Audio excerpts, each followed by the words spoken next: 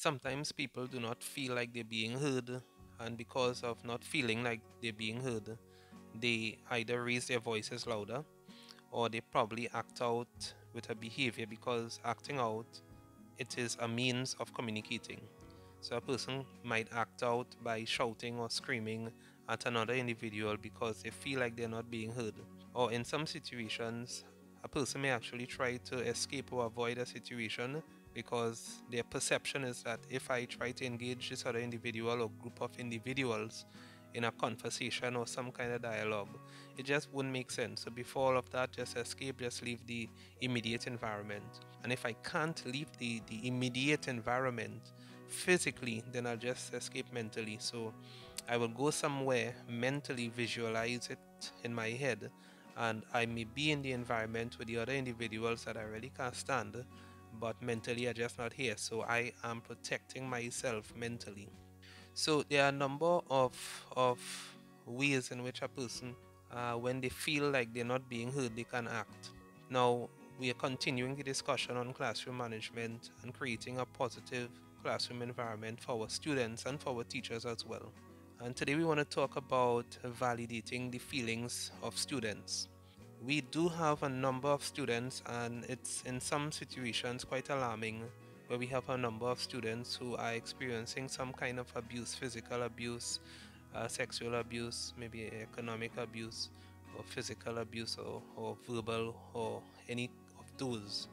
So our students are actually experiencing quite a bit, and communicating with them is sometimes a bit of a challenge, because our students may spend so much time, for example, on social media, something that could actually distract them or something that they feel more connected with, as opposed to talking about their feelings, that when we are in their presence and we want them to tell us what's going on, sometimes they really don't, because they figure or they perceive, and many times erroneous, sometimes they're actually accurate, but many times erroneously they perceive that as adults we do not understand what they're going through, and therefore it makes no sense even trying to communicate with us as to how they're feeling, because we are just going to judge them negatively. And some students, if they have been placed in a situation where they actually have been judged negatively in the past, then they are more likely not to engage that same individual, or sadly other individuals who may actually have their best interests at heart. They no longer try to engage those individuals in conversations, and because of that may suffer in silence, or may gravitate to a group that do not have their best interests at heart, a group that may actually suggest ways of behaving or teach that young individual, that student, way of behaving to be heard. And it many a times it's a maladaptive way of being heard. So you find that that child may act out, may involve in aggression, violence, fighting, cursing, threatening other individuals. And in some situations, they actually um, benefit, because when they engage in some kind of confrontation, maybe the other individual backs down or backs off, and because of that, they actually get what they want. So it becomes a mechanism that they use in the future, because they learn how to behave when they want something. So I would strongly recommend, as educators, teachers, lecturers, professors, facilitators, those who are working in the field of education, even administrators in the field of education, because many times a child may engage in a particular behavior and they are sent to the principal office or sent to the dean's office or the form teacher's office. And if the form teacher, dean, or principal, or vice principal, or head teacher doesn't treat with the situation in a mature way, it can actually escalate it. It could become very volatile. And I have seen situations where administrators and students are fist fighting it out. That, I mean, when it reaches to that degree, then it has already reached too far. So a good method or good strategy, less intensive strategy if you want to call it that, is to validate the student's feeling. Now, you're not saying, well, I understand what you mean, I understand what you're feeling to a student, because many times we may actually not understand what the student is feeling in its entirety. We may have an idea because we may have felt that way before based on a situation we were in. But as our children are experiencing so many different challenges or concerns in their lives, it may be that we have never really felt or experienced what they're going through. So it may be advantageous to say to a child or a student or a teenager, well, I really don't understand what you're going through. Could you explain it to me, please? So you can say something like that. Or maybe you can say something like, I know some people who are experiencing what you are just describing to me. They say they feel this particular way, and you probably name the particular way that you will have learned or heard persons mention.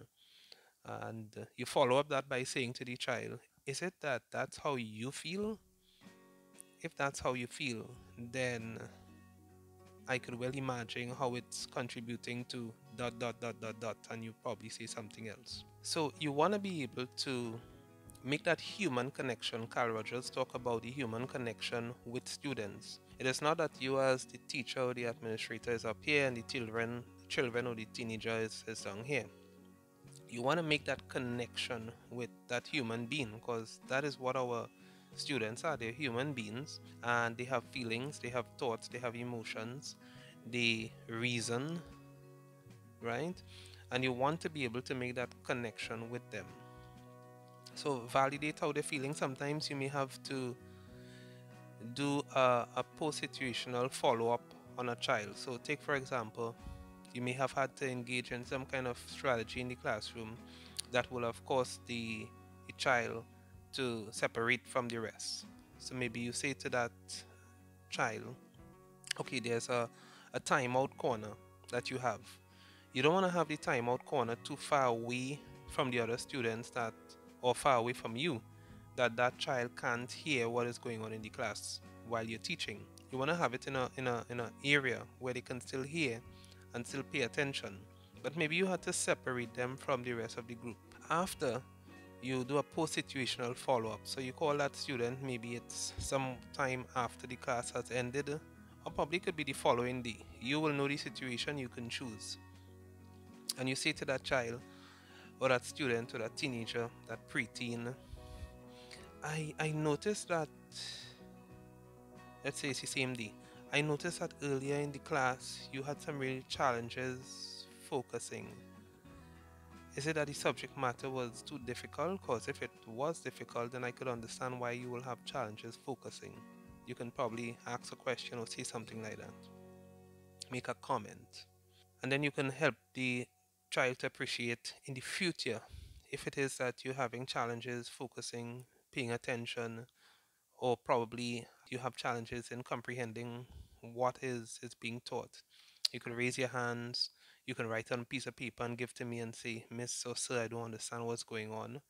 Or if you just need a break, because sometimes that's what our students may need. They may just need a time for us to stop the class, give them a breather, probably do something novel with them, maybe play a game or ask a question or just give a easy quiz or just do a recap or recall of what we just did.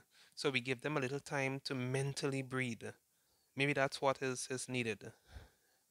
So you can say to the student, I could now understand that, so or I feel that I understand what was going on. You probably felt as though all this information was just coming at you all at once and you could not deal with it. Is that how you felt? Because if that's how you felt, then I could probably understand what you're experiencing or what you have experienced as to why you felt you needed to act out in the class the way you did. Because if I was going through that situation where a lot of information was coming at me all at once, um, I probably may feel some stress. Is that what you were feeling? You felt stressed, you felt annoyed, you felt frustrated. So this is how you're talking with them. And you're probably doing that sitting down in a very relaxed way, not confrontational, standing over them or pointing at them or pointing, or, right? Neither do you want to call the student any names such as foolish or stupid, or say things or make comments like you don't care about your education, that's why you were doing that, right? We don't want us to go down that route, because many times we may go down that route and we might be actually inaccurate in our assumption of the situation. So students have feelings, they have a limbic system in their brains, so they will experience emotion, they will experience sadness, they will experience frustration, they will experience joy as well. So a student who recognizes that you as a teacher was willing to come to them and have a dialogue, or to come to them and have a conversation, there's a level of happiness they will feel. There's a sense that they can trust you because you have their best interests at heart, not just making certain that they follow all directions in the classroom and get all their coursework completed and finish your curriculum, but you actually have a genuine interest in them. And I'll tell you what, I have seen situations where students were willing to actually go to a teacher and talk about something that was happening in their personal life, but did not feel comfortable talking to their peers about the situation, or even felt comfortable talking to their parents about the situation. And that became possible because of the kind of positive environment, the fact that that teacher was welcoming, was warm, was willing to listen in a very non judgmental way, and to listen critically, actively, with a view to support, with a view to help. Even if that student needed to be adjusted or to be disciplined, the student is more likely to actually accept that discipline or accept that adjustment, because they will have noted that the teacher actually had their best interests at heart. The teacher is one who will sit and listen. The teacher is one who will set aside time. I've actually heard students, when they engage in inappropriate behaviors based on the connection that they will have made with a teacher, they said they felt as though they disappointed the teacher. They felt that how they act or reacted to a situation was not called for. And I've actually seen situations where students go and apologize to teachers and say that they were very sorry of how they reacted, not just in front of other students, but how they reacted in front of that teacher, because that teacher has trust in them and they felt as though they will have broken that trust in some instance. They will have actually disrespected that teacher, so they felt that guilt and that sense of remorse, and they felt they needed to say something. So as educators, as teachers, we want to be able to make that human connection with our students. We want to validate their feelings. They do have feelings. We want to recognize that they do feel pain and hurt and sadness, and we want to be able to support them, or even if we have to discipline them, we want to do it in a spirit of love and mildness, and be very kind with them, because we are actually showing them or modeling a behavior that we want them to actually demonstrate in their lives, in the classroom, and even when they get older. So we would definitely want to show them a model that they can follow that is appropriate. So if you find this content to be valuable, like, comment, and you can even share this video with someone else that you think might benefit from the information. So until then, take care.